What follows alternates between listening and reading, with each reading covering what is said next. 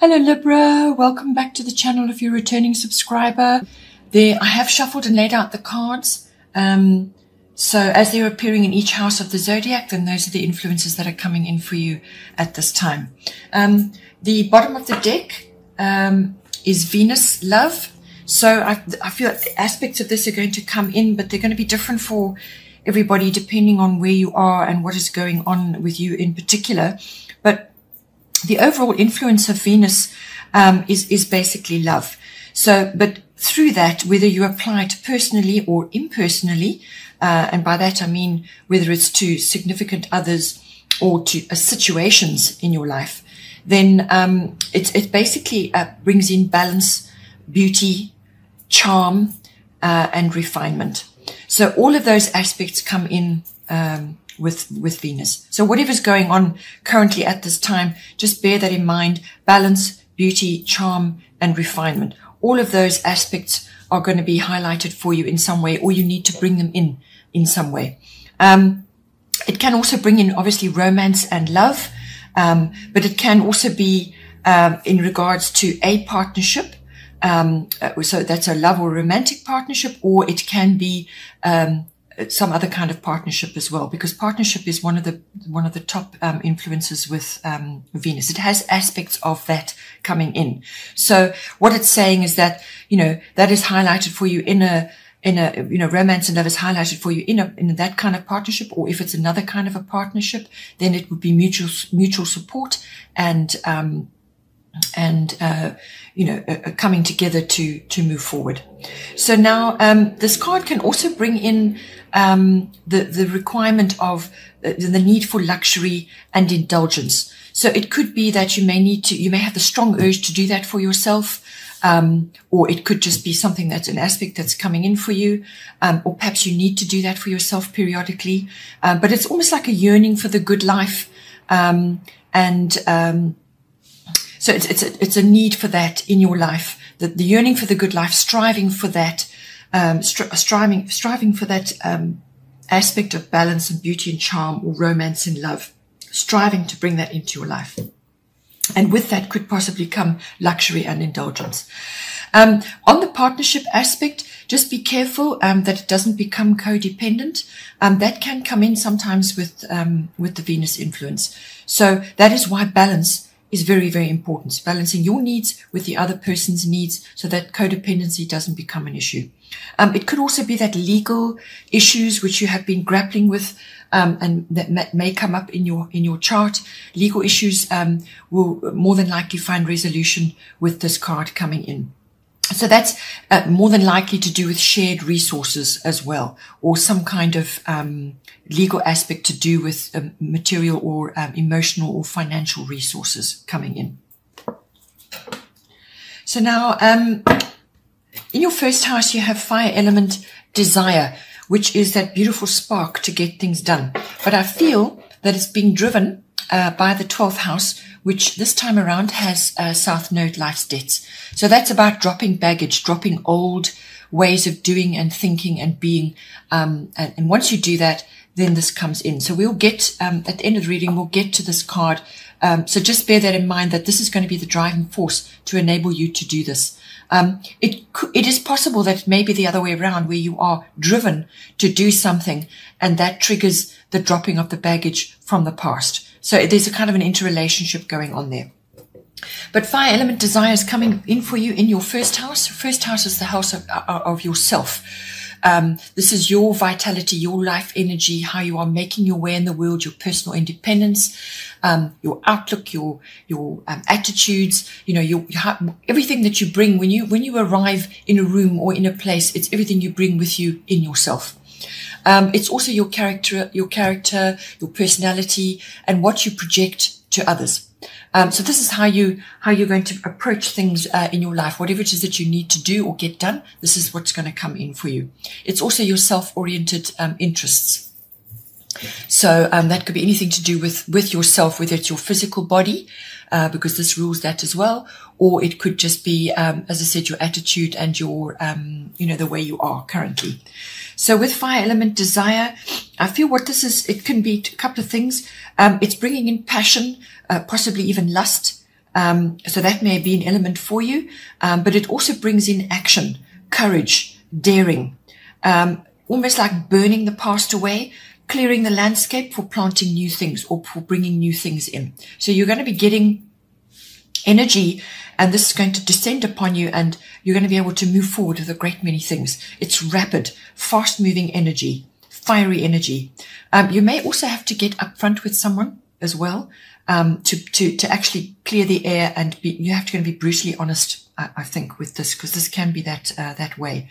You're going to be making changes, or you're going to be driven to make changes, but they're going to be rapid, swift, all-encompassing changes. You may just need to, when getting back to get up front with someone, you may need to protect your interests at this time from bossy people or people who think they know better, and they're going to give you advice which is not necessarily good advice. It's advice that they are giving thinking it's the right thing, and it may not be applicable to you at all. They simply won't have a full understanding of what is going on with you. So just protect your interests, protect your energy, and you may, as I said, you may have to get up front with someone with that. But it's basically, it kind of indicates a challenge that you may be facing at this time, and it's the overcoming of that. But it could also be a change of direction, and this is rapid. As I said, it descends upon you, and you're off in a completely different direction to what others perceived you to be doing. So you could be coming across as quite forceful and knowing your own mind, determined, and having the courage now to take action, and it will be swift. Then in the second house, we have part of fortune increase. So lovely card to be having in your second house. Second house is the house of your income. So this is the money and resources coming in for you at this time. But it's also the house of self-worth, which is often tied to that. But it's your self-worth, and it's also your value system. So what you value in yourself and in others and in your environment. So this can be your possessions, your ownership of things. And your attitude towards that as well. And it's also the, this house also covers property, land, real estate. So whether that's a career for you, or whether it's something that you do or you would like to do as a part of your investment, or just, some aspect of your life currently. So with this card coming in, there's going to be a karmic trigger of some kind. So now a karmic trigger is as I said, is attached to something normally which is past life related. But if that is not something that you're into, then it could be just something from a past event, or just something that's been latent in you that gets triggered in some way. But this is normally a talent or an ability or an aptitude for something. Something gets triggered through an event or something that's said or done, whatever, but it gets triggered, and now that talent or that ability or that aptitude or that possibility rises to the surface. And it now shows itself, and so it was a hidden something, comes to the surface, and now you can utilize this better. And you may need to be doing some learning around the polishing of that or the refining of that. So that may be coming in for you. This card is very much a pot of gold card. So I feel, because it's appearing in your second house, what it's asking you to do is to take a good look at your income, where it's coming from, how you're getting it, but also your self-worth and your values and your all forms of ownership and possession. Somewhere in that landscape is a pot of gold which has not yet been harnessed. So it's something that you have overlooked, or you have underutilized in some way. Something is a pot of gold for you. So you need to have a good thorough look around to figure out what it is. And as I said, learning may be involved around that to harness it, to bring it into being. So that may be an option for you. But this card very often brings in recognition in some way. So you could be getting recognition for something which then increases your income, or it increases your self-worth, or it increases your values, or your material things that you've got around you, your ownership. This card also brings in rewards. So this is rewards for effort, but also just, as I say, a reward for perhaps work that you've done, or just your, sort of a universal reward. It's very much a destiny card. So this could be attached to something like a mindset, or something you've been working on your whole life, or it's something that you project. It's some skill. It's also appreciation. This may come in as well with this, but it's an easier flow. Abundance literally drops into your lap. This is gifts. And abundance coming to you. Now, abundance can take many forms, but because it's in your second house, more than likely it's attached to money in some way. But as I said, it could also be rewards or recognition. So abundance drops in your lap, and it's like doors open for you. There's an easier flow. Good fortune is available for you at this time. Then in the third house, we have Chiron healing. Third house is the house of communication, all forms, written, verbal, body language, and it's also your self-expression, but it's also attached to specific family members. So it can be people in general. It can even be a wider audience. So this can be on a platform or an online situation or just around you in general. But for specific people, it can be aunts, uncles, cousins, relatives, siblings, and also neighbors come in on this as well. So it could be something like that coming in for you, but it can also just be communication in general with a specific person or with others. But it covers documents. It covers contracts as well. So the third house covers all of that. And it can also cover short trips. So this is journeys locally as well.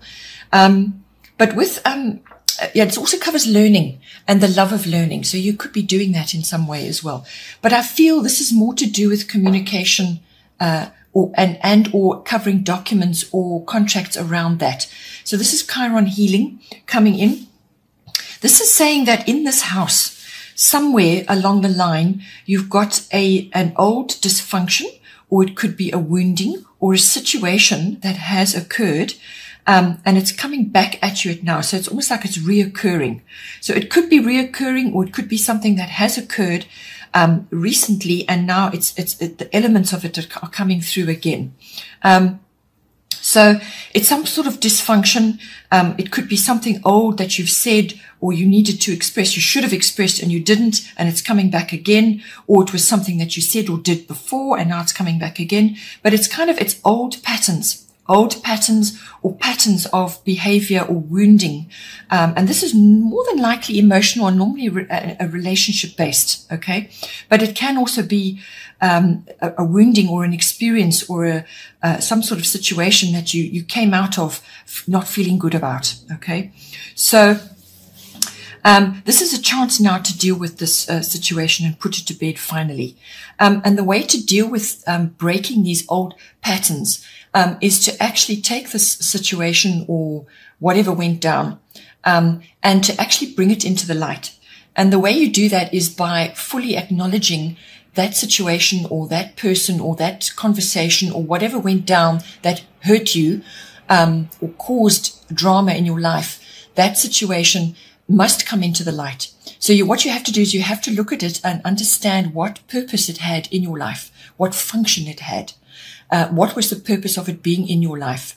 And then once you understand the reason it was there or still there, once you understand that and you accept it and you forgive the circumstances around it, you don't necessarily forgive the person if there's been an issue, but you free yourself from being trapped in that situation. You free yourself from that. You acknowledge that it had a purpose and it had a function. You accept that function, and then you release it and you let it go. And it should not reoccur then. Okay, it should not, because you're not burying it. You're not putting it aside. You're not putting it on the back burner. It doesn't slip into your unconscious life and cause trouble. You're boldly accepting it and that it has had a place in your life. So that is how you deal with this. But it's about breaking old cycles of some sort, old pain or old issues that keep reoccurring. This card can also bring in issues to do with learning and teaching. So there may be aspects of that learning and teaching which you need to deal with as well. But it can also be publishing. Perhaps you need to communicate about your pain or about your experiences with others who are going through the same thing. So there may be a sort of a counseling aspect coming in on that as well. So you could be helping somebody else with their own pain because you've been through it. This is about wisdom through pain. That is what this card brings in. But it's the transformation of that. And you can only transform it if you bring it into the light, into your conscious mind and actually face it. This card can also bring in aspects of unexpected visits to hospitals or places of medical, medical facilities, or some kind of healing place. You may be required to go to that in some way, shape, or form. So this could be a local trip somewhere, if it's a healing thing, or it could be, sort of hospital doors, so visiting a hospital of some kind, or a medical visit. But it's kind of not necessarily, it's kind of an unexpected thing.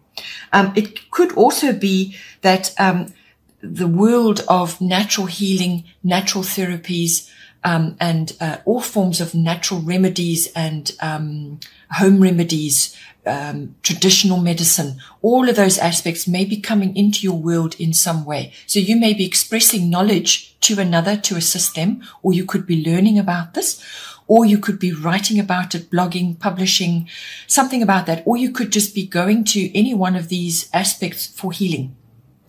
So this is naturopathy, chiropractic, homeopathy, any of those alternative therapies is ruled by this card. So you could be getting healing through this modality, or you could be exploring it from a learning point of view, or just for your own personal improvement. Okay, so any one of those aspects could be coming in for you, but there's expression to do with this. There's communication. There's even if it's communication with self, it's understanding so that you can release and move forward.